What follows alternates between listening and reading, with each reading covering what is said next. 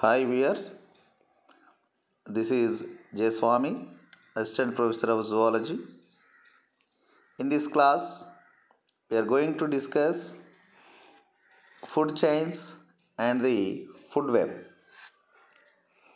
Apart from this topic, we are going to discuss introduction to the topic, definition of food chains and the food web, different types of food chains, trophic levels, and the food web and their related examples. Let us start with the introductory part of the food chains. In an ecosystem, plants and animals are linked together by their nutritional requirements. The organisms which have same food habits belong to one food level or trophic level. The plants or producers form the first trophic level. Herbivores form the second trophic level. And carnivores form the third trophic level. Thus, food from one trophic level reaches to another trophic level, and in this way there is a formation of the chain. Otherwise, the chain is established. These trophic levels are linked to one another, forming a food chain.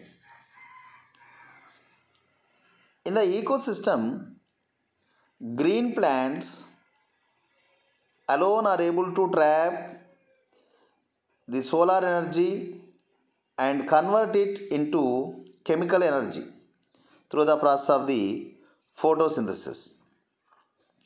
The chemical energy is locked up in the various organic components like carbohydrates, proteins, and the lipids. They are stored in the green plants. All other living organisms depend upon green plants for their energy. The efficiency of plants in any given area in capturing solar energy sets the upper limit to long-term energy flow and biological activity in the community. Now, a food chain may be defined as a transfer of energy and nutrients through a succession of organisms through repeated process of eating and being eaten. Food chain initial link is a green plant or a producer which produces chemical energy available to consumers. In any food chain, energy flows from producers, that is green plants, primary consumers, otherwise the herbivores, and followed by secondary consumers, which are primary carnivores, and tertiary consumers, which are called as the top carnivores or secondary carnivores. At each step of food transfer, a large portion of potential energy is lost as the heat from one trophic level to the another trophic level, from producers to herbivores, herbivores to carnivores, carnivores to top carnivores. In nature, there are three types of food chains, namely grazing food chain, parasitic food chain, saprophytic or detritus food chain. Grazing food chain, parasitic food chain, and the detritus type of food chain. Let us see one by one. Grazing food chain. The grazing food chain starts from green plants, and from autotrophs it goes to herbivores, that is the primary consumers, then to primary carnivores, which are the secondary consumers, and then to secondary carnivores, which are the tertiary consumers, and so on. Herbivores are actually the grazing animals play an important role in this kind of food chain. The food chain begins with green plants as the primary producers of the ecosystem, and the green plants are eaten by the herbivores like the cattle, rabbit, deer, insects, etc. The herbivores are eaten by the primary carnivores, which in turn are eaten by the secondary carnivores. When energy flows from producers to consumers in grazing food chain, only 20 to 30% of the net primary production, 20 to 30% of the net primary production is used as food by the grazing animals, and the rest is passed into the soil as waste material or as dead bodies, which is available as food to decomposers. The gross production of a green plant in an ecosystem may meet three fates. It may be oxidized in respiration, it may be eaten by herbivorous animals, and after the death and decay of producers, it may be utilized by the decomposers and converters and finally released into the environment. In herbivores, the assimilated food can be stored as carbohydrates, proteins, and the fats and transformed into much more complex organic molecules. The energy for these transformations is supplied through respiration. As in autotrophs, the energy in herbivores also meets three routes. They are respiration, decay of organic matter by microbes, and consumption by the carnivores. Likewise, when the secondary carnivores or tertiary consumers eat primary carnivores, the total energy assimilated by primary carnivores or gross tertiary production follows the same course, and its disposition into respiration, decay, and further consumption by other carnivores is entirely similar to that of herbivores. Always the grazing food chains are linear. Here there is a best example where we will see the green plants, they are the producers, and this is the primary consumer caterpillar, and this is the furthermore secondary consumer frog, and this is the tertiary consumer snake, and the final consumer owl. That is, the green plants, they produce the food material, this is the producer, and the green plant leaves or flowers, they are eaten by caterpillar, and these caterpillars are being eaten by frog, and frogs are eaten by snakes, or snakes are eaten by birds like the owl. Otherwise, we may write many examples which are starts with the trees, rats, snakes, and hawk or owl. Otherwise, trees, insects, lizard, and hawk. Otherwise, we can also write the example like grass, grasshopper, small birds, and the hawks.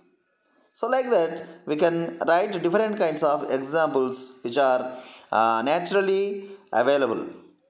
And here we may also differentiate the linear food chain, which is called as the grazing food chain, into two kinds. One is the terrestrial food chain, another one is the aquatic food chain. Terrestrial food chain and the aquatic food chain. Here you can observe the terrestrial food chain, which are the producers, starts with the plants, primary consumers, herbivores, secondary consumers, here carnivore, and tertiary consumer, carnivore, and quaternary consumer, it is a bird. So here terrestrial food chain starts with the green plants, they are eaten by a grasshopper like animal, and they are eaten by the rat eaten by the snake eaten by the hawk, otherwise the eagle. The same way, aquatic food chain. Here, the phytoplanktons, which are the major source of the production of the energy in the aquatic environment. It is eaten by the zooplankton, primary consumer. It is eaten by the small fish, secondary consumer. There is a large fish, tertiary consumer, and furthermore, there is a shark or dolphin. So, they are the quaternary consumers. So, here the best examples are terrestrial food chain and the aquatic food chain. Especially this is a marine food chain which is seen in the oceans, in the seas. Then come to the trophic levels. Trophic level can be defined as the position that an organism occupies in a food chain, or a group of organisms in a community that occupy the same position in the food chains. That is nothing but the trophic level. So here producers, green plants, they occupy a position in the food chain, that is nothing but the first trophic level. And here there are many herbivorous animals which are occupied the second trophic level.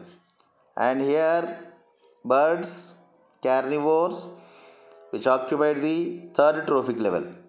And it is a top carnivore exists in the fourth trophic level. That is, the position of an organism that occupies in a food chain is the trophic level or feeding level. Generally, the food chains may appear independent of each other, but they are interconnected at various trophic levels. So that will be discussed in the food web. The grazing food chain are also called as the predator food chains. The grazing food chains are also known as predator food chains.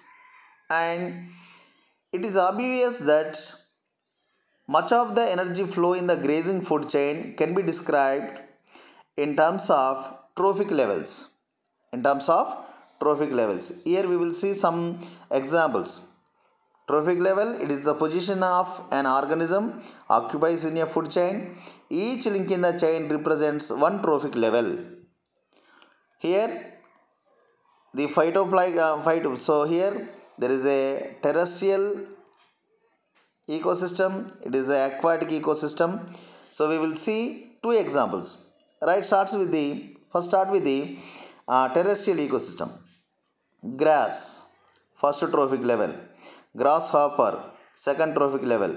Frog, third trophic level. Snake, fourth trophic level.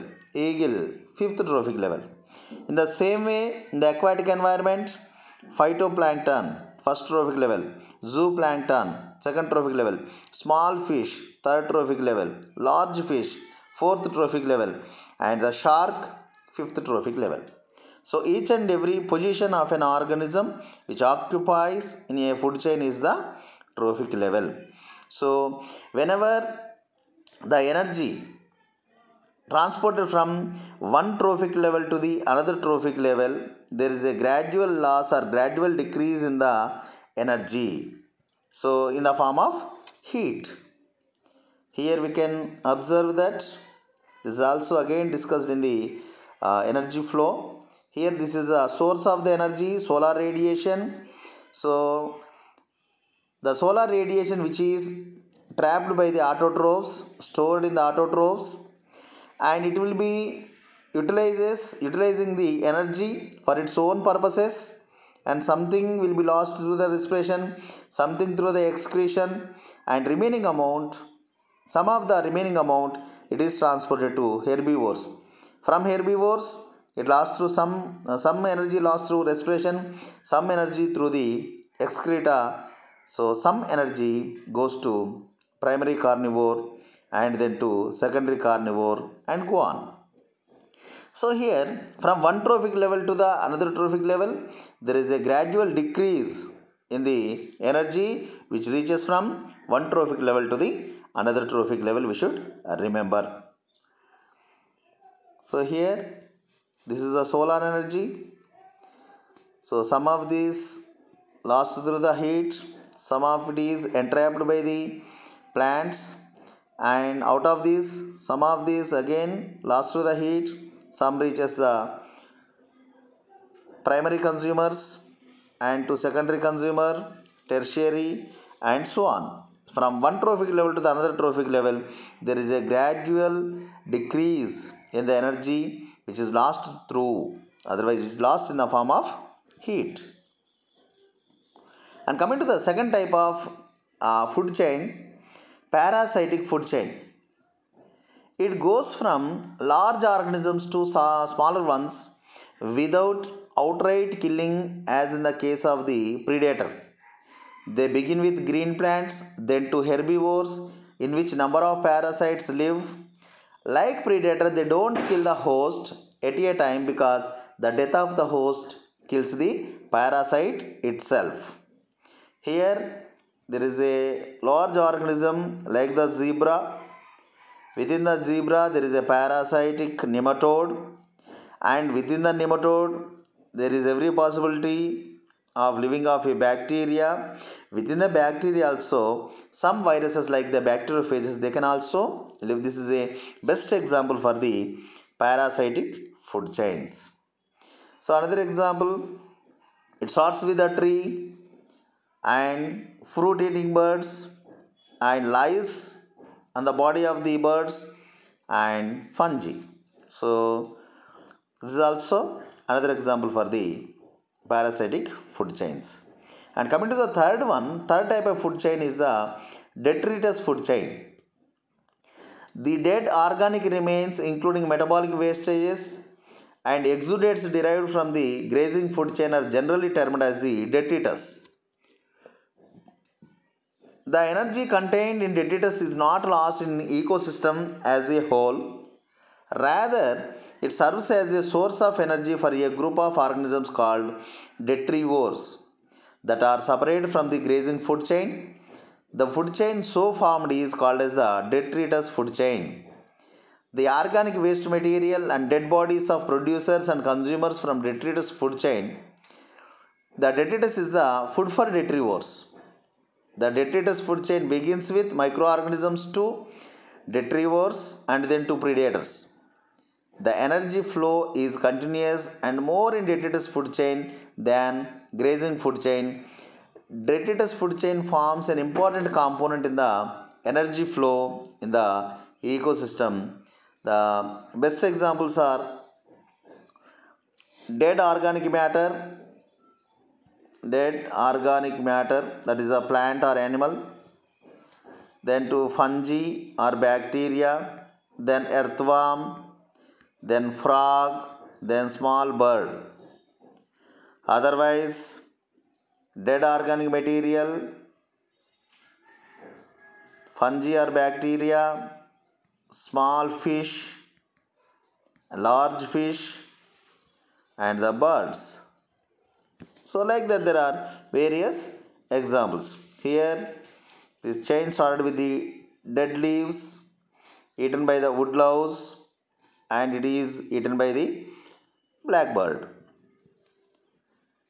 And here fallen leaves eaten by the earthworm eaten by the blackbird hunted by the hawk. So detritus, detrivores, small carnivores, and the top carnivores. It moves like this.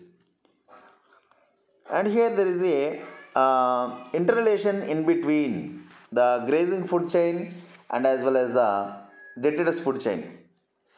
In some ecosystems, more energy flows through the detritus food chain than through the grazing food chain. In detritus food chain, the energy flow remains as a continuous passage rather than a stepwise flow between discrete entities. The organisms in the detritus food chain are many and include algae, fungi, bacteria, slime molds, actinomycetes, protozoa, etc. Detritus organisms ingest pieces of partially decomposed organic matter, digest them partially, and after extracting some of the chemical energy in the food to run their metabolism, excrete the remainder in the form of simpler organic molecules. The waste from one organism can be immediately utilized by a second one which repeat the process. Gradually, the complex organic molecules present in the organic wastages or dead tissues are broken down to much simpler compounds, sometimes to carbon dioxide and water, and the entire left are humus. In a normal environment, the humus is quite stable and forms an essential part of the soil. And here you can see there is a grazing food chain. Dead and excretive material from the grazing food chain, that is the plants and animals, that reaches the decomposers, and again decomposers decompose the food material, and that reaches the soil animals which consumes other living soil organisms. Here organic material permanently incorporated into the sediments, soil and rocks, and again it is utilized by the soil organisms consumed by carnivores in the grazing food chain. Again it reaches the grazing food chain. Here there are certain differences in between grazing food chain and the detritus food chain. Grazing food chain starts from the living green plants, that is producers occupying the first trophic level, whereas detritus food chain starts from the dead organic matter and decomposers called detrivores as the first trophic level. A much lesser fraction of energy flows through this type of food chain in the grazing food chain, whereas in the detritus food chain, a much larger fraction of energy flows through this type of food chain. And it binds to, in the grazing food chain, it binds to inorganic nutrients, and whereas in the detritus food chain, it releases the inorganic nutrients bound in organic matter. And finally, grazing food chain directly dependent on the influx of solar radiation, whereas detritus food chain, it depends upon the energy for the food chain comes from the organic waste, exudates, and the dead matter, which is generally called as the detritus. This is all about the food chain definition and different kinds of food chains and their related examples. And come to the food web. Many food chains exist in an ecosystem, but as a matter of fact, these food chains are not independent. In ecosystem, one organism does not depend wholly on the other. The resources are shared specially at the beginning of the chain. The food chains interlinked with each other in the form of a food web. Food webs are very important in maintaining the stability of ecosystem in the nature. For example, the marsh plants are eaten by the variety of insects, birds, mammals, and fishes, and some of the animals are eaten by several predators. Similarly, in the grazing food chain of grassland, grass eaten by mouse, eaten by snakes, snakes eaten by owls. Sometimes mice are not eaten by snakes but directly by owls. So, in this absence of rabbit, grass may be eaten by the mouse. Hence, the absence of rabbit would not disturb the ecosystem as the alternate organism would help to maintain the stability. This type of interrelationship interlinks the individuals of the whole community. In this way, food chains become interlinked. A complex of interrelated food chains makes up a food web. Food web maintains the stability of the ecosystem. The greater the number of alternative pathways, the more stable is the community of living things. A balanced ecosystem is essential for the survival of all living organisms. Here we are seeing this is a grain, grass, and carrot. All these are the producers. It may be eaten by the rabbit or it may be eaten by the mouse. Grass may be eaten by grass and grain may be eaten by the grasshopper. And here the grains directly eaten by the bird. Otherwise it may depend upon the grasshopper.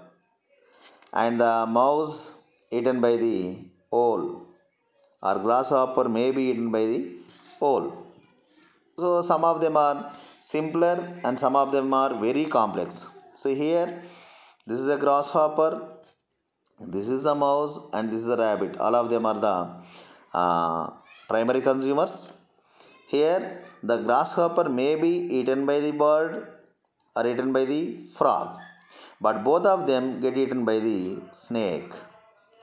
And here, the mouse may be eaten by the owl, and here, rabbit or mouse, both of them get eaten by the fox.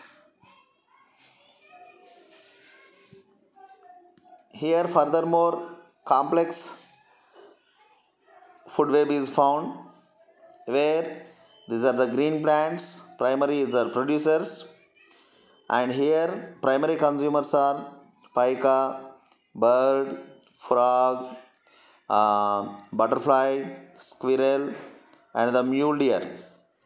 And whereas here secondary consumers are pine marten, black-capped jackrabbit, raven, western whiptail, and ringtail cat. Like that, here the tertiary consumers coyote, mountain lion, and bobcat. So, all of them interlinked. If you see one squirrel, it may be eaten by ringtail, raven, and jackrabbit, and as well as the pine marten. Like that, all the food chains are interlinked together to form a food web. So, this maintains the stability of the ecosystem. This is all about the food chains and the food webs and their related examples. Thank you. Thank you, one and all.